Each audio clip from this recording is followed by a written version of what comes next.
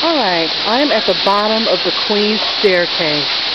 This was apparently dug out as an escape route from Fort King Castle, in case they didn't survive any kind of attack on the fort. Okay, so the waterfall obviously was already here. You get all of it. There's more of the path.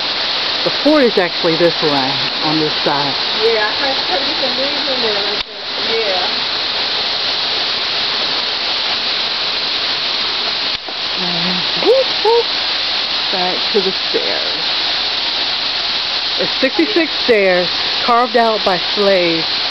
And when Queen Victoria abolished slavery, they continued digging the stairs and excavating this, and named it the Queen's Stairs in her honor. And there's my sister Frances.